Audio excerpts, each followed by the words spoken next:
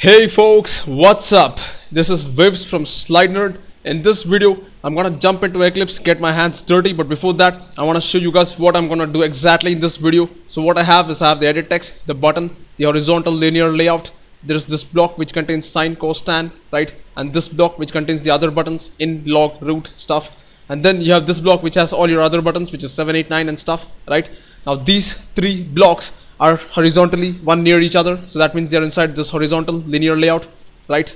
The pink one is vertical, remember that. We'll get to that discussion later why the pink one is vertical, but for now you guys need to remember this. And then ultimately you have this red block inside which all the other two blocks are contained. The other two blocks means the green block and this brown block, they are one below each other, so that means the red has to be vertical in nature. In this bit we are going to only make this structure inside our Eclipse, so let's get our hands dirty and get this plane up.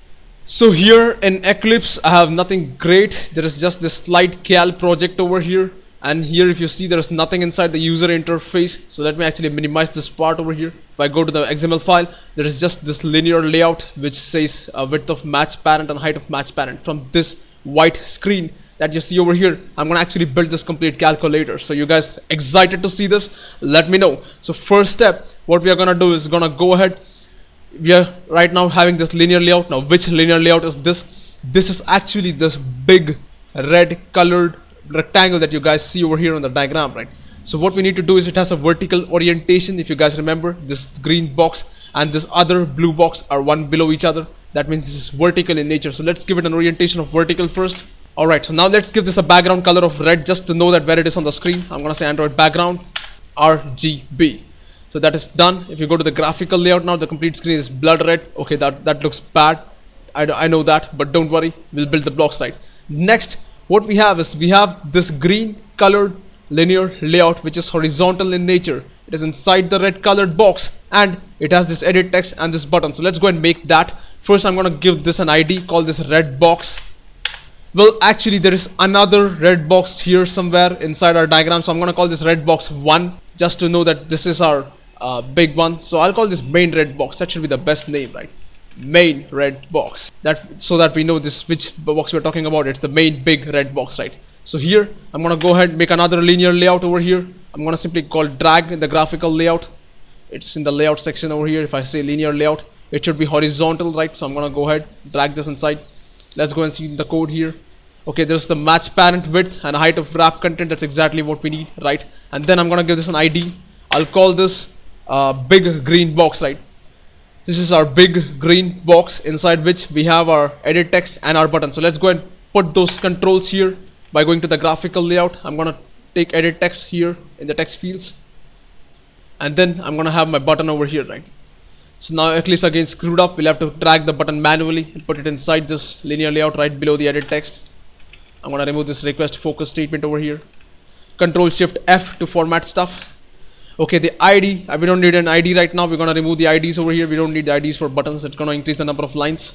For the Android text, actually this is using a image over here. If you see, I don't have this image, so I'm gonna simply say X over here just to clear stuff. EMS, we don't need that. I'm gonna remove the EMS attribute.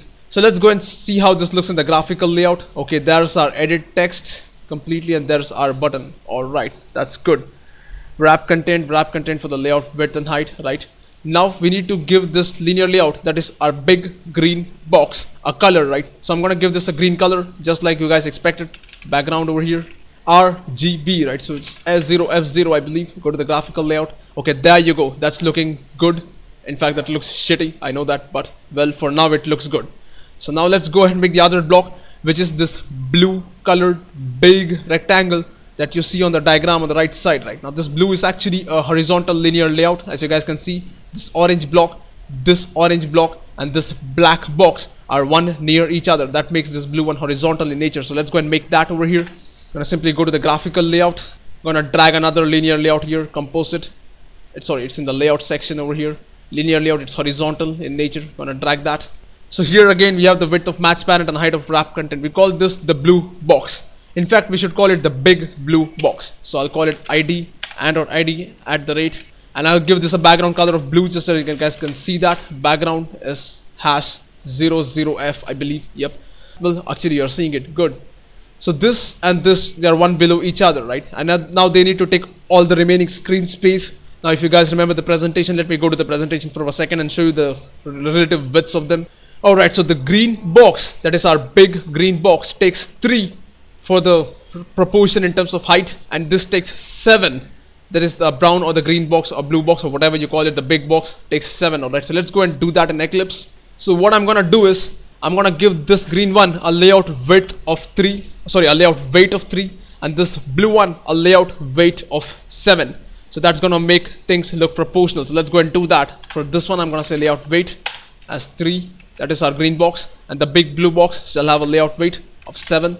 Now remember something, this blue box, that is our big blue box, and our big green box, they are one below each other inside a vertical linear layout, right? So when you're giving layout weight, you're talking about the layout weight in terms of vertical dimensions, alright? So that means the height should be redundant, and so we are gonna give this a height of 0 dp for each.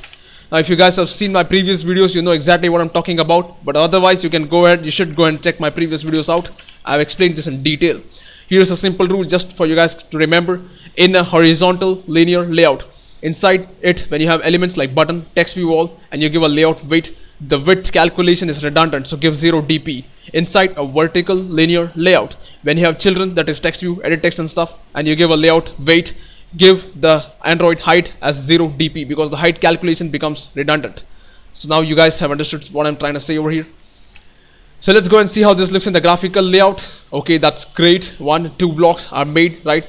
So upcoming in the further video, I'm gonna go ahead, take this orange block, take the black box, and gonna construct the remaining structure. So I hope you guys have understood something out of this video. If you like what you saw, please subscribe to my channel, comment, let me know your thoughts. I would love to hear from you guys. Thanks for watching. I'll catch you guys in the next vid. Have a nice day.